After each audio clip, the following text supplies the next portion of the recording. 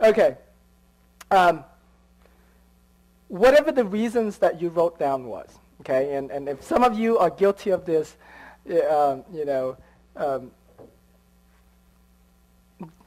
don't blame on the circumstances, okay? Don't blame on your circumstances. Don't blame on things that are outside of your control. Okay? And take responsibilities. Take responsibility. Okay? I mean,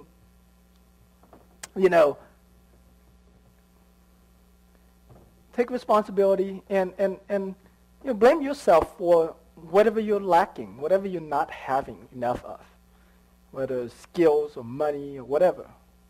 Because all of those things could be acquired. Okay?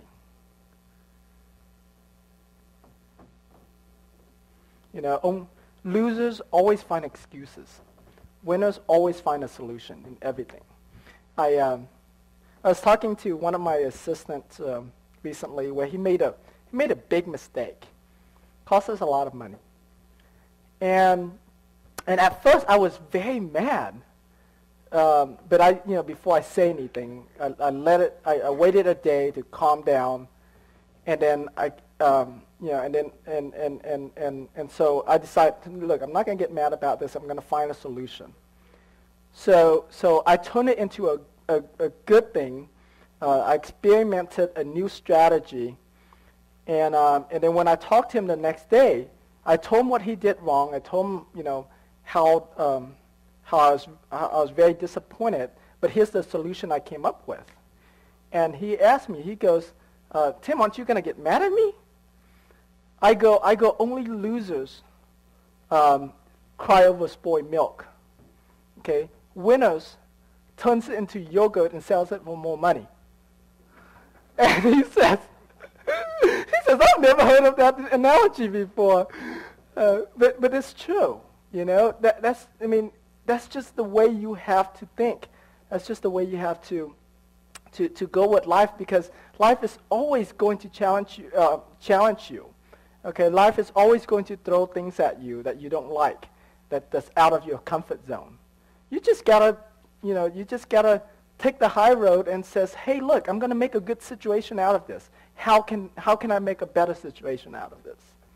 Okay, so I thought that was a pretty cool analogy, because it's actually that way, right? All right. Work harder on yourself than you do on your job. Okay, any job. Always work harder on yourself. Educate yourself. Reward yourself. Always work harder on yourself than you do on your job. Okay, because then that's how you're going to grow out of that job. That's how you're going to grow out of that business into something greater. And don't wait for circumstances to change. Okay? You change. Once you change, your circumstance is going to change for you.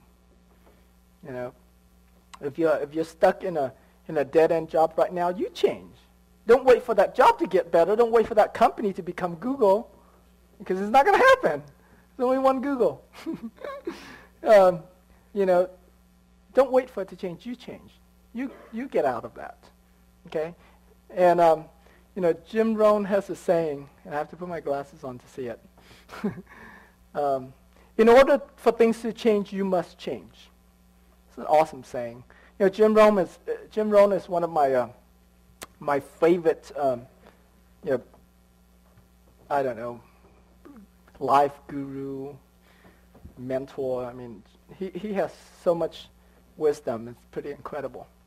All right, so to help you, to help you make changes, the way we make changes is by stirring up our emotions, because that's how we make the biggest change. And so I want to do this exercise real quick, and now that you wrote down what you hated in your life, and you wrote down why, I want you to really stir up that emotion, really hate it, okay? And we're gonna scream out loud, so nobody can really hear you, because everybody's gonna be screaming here.